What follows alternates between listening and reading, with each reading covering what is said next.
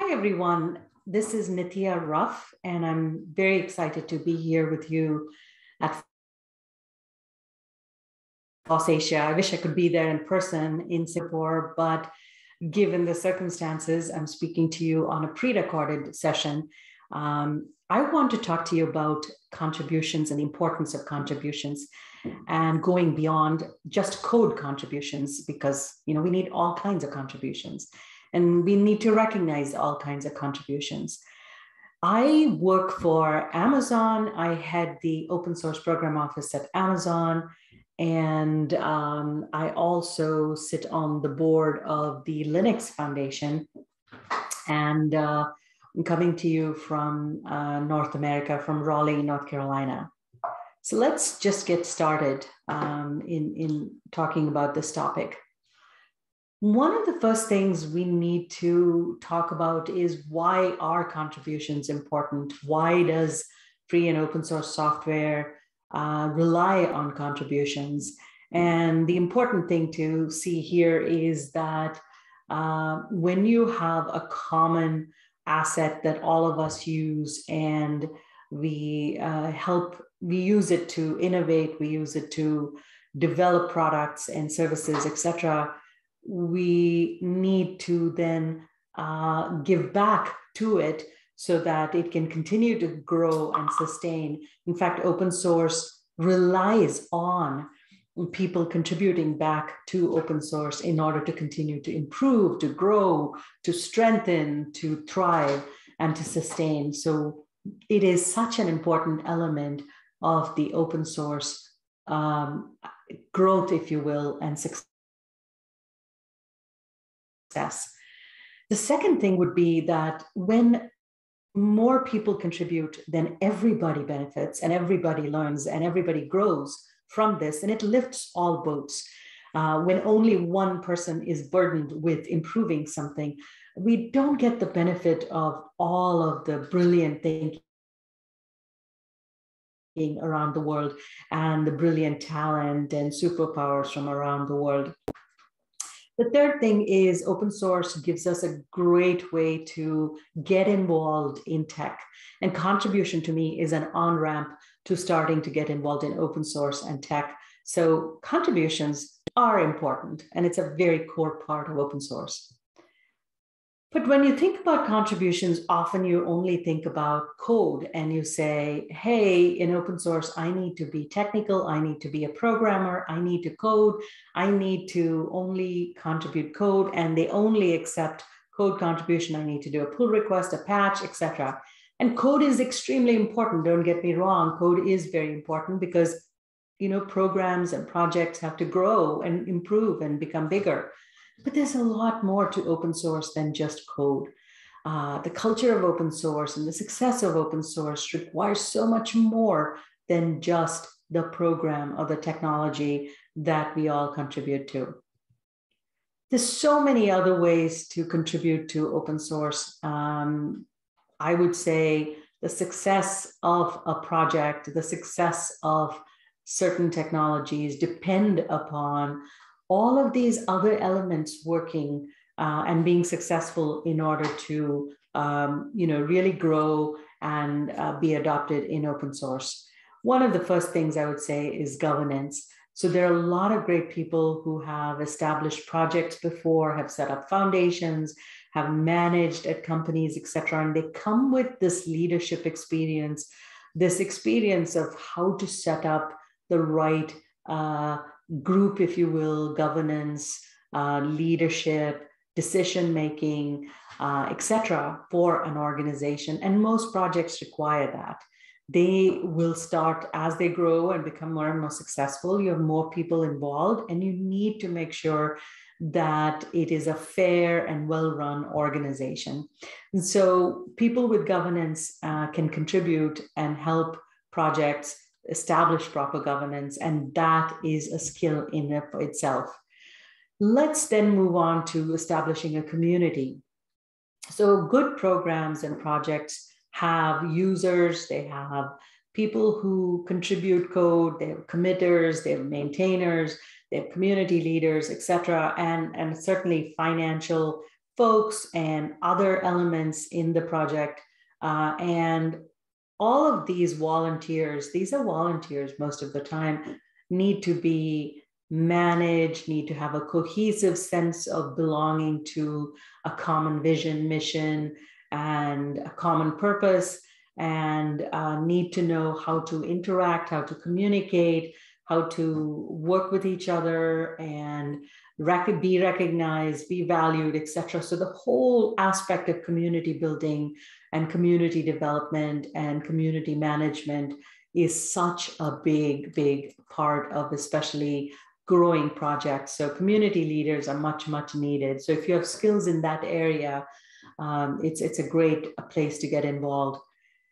And most projects require a lot of legal help also, beyond just the license and the use of the license to, access the code, to a contribution license agreement, to make the contribution to trademarks, to patent issues, to, if you will, copyrights and branding. And there's a lot of legal stuff involved, even in open source. And getting that right is important. And there are some brilliant people out there who balance understanding community with understanding legal nuances, and their contribution to open source is incredibly valued and valuable.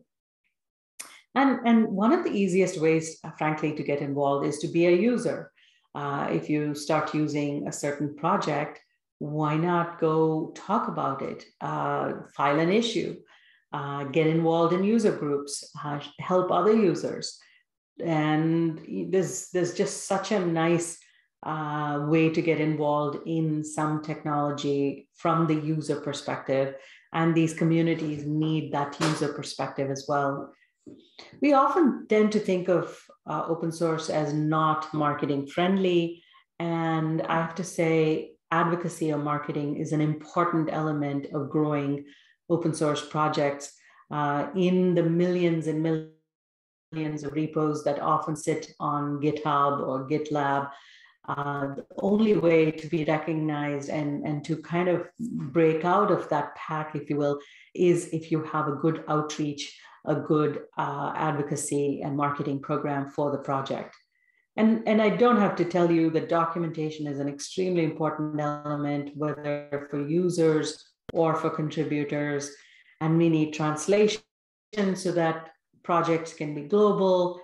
Mentorship in a project is extremely important for new contributors and existing contributors. And I think I covered evangelization in advocacy, but talking about it and everybody supporting it and talking about it broadly, whether it's on social media or in conferences, is extremely important. So as you can see, code is important. Once you create that code, you need all of these surrounding elements in order for a project to be successful. And there are many, many benefits, I think, to individuals who get involved in open source. As we talked, it helps you get into tech if you're not in tech. It then gets you a job. Many of us have careers in open source because we develop skill sets working as a contributor in many open source projects. You get a tremendous amount of feedback and learning from others globally, not just in your own organization. And there's a sense of purpose and community when you're in open source, because you feel like you are part of this bigger movement, and it's a positive and a good movement. And when you are an expert, you also get a chance to then give back and support open source and support others who are coming up. And that's a really good feeling.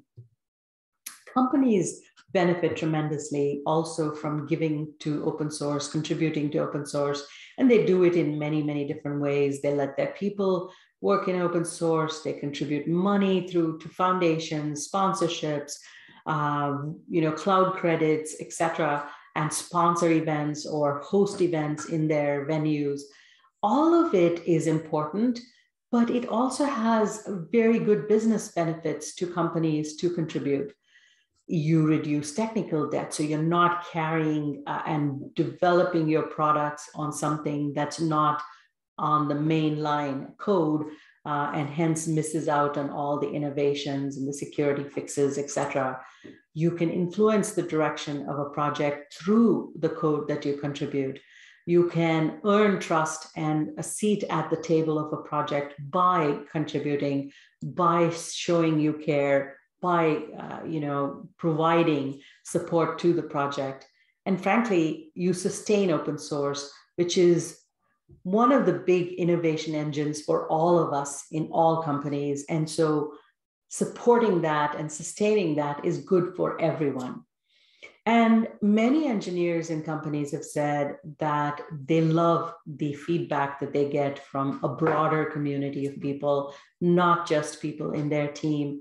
And a company that has a good open source contribution profile and is a good citizen in the community often has a better job or easier time of acquiring talent and retaining talent, because people want to work for companies that are in open source, that allow their developers to work in open source.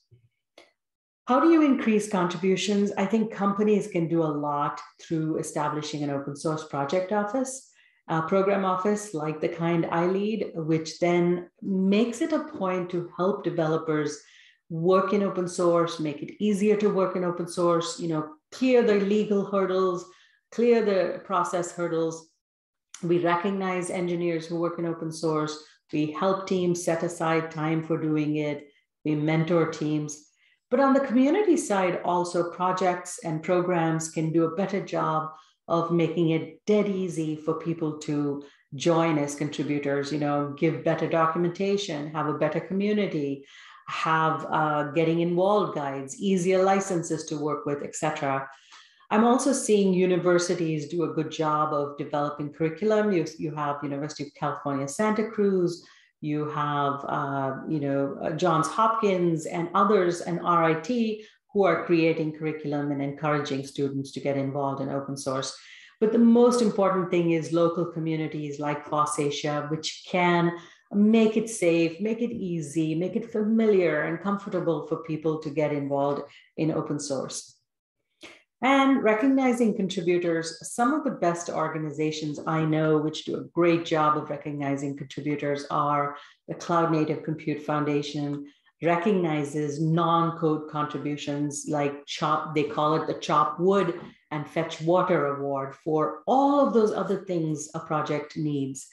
The Apache Software Foundation does a fantastic job of including non-coders as members in the organization because of their contribution to the culture or to fundraising or to marketing, etc. And then the O'Reilly Community Awards, I am very proud to be an O'Reilly Community Award winner. Also recognizes community contributions and not just coding contributions. So with that, I want to draw your attention to some resources that you can read that will give you a sense of other things you can do to contribute and why you need to contribute, how to get involved, etc. Thank you so much for your time, and I hope that you have a really good time at FOSSASIA. It's a fantastic program and fantastic organization that focuses on local communities and building open source strengths and skill sets in local communities. I hope you'll consider getting involved in open source and contributing in many ways, not just thinking that you have to be a coder to contribute. You can bring any of your superpowers to open source and be a contributor. Thank you again. This is Nithya Ruff. You can follow me at Nithya Ruff on Twitter, and I look forward to hearing from you.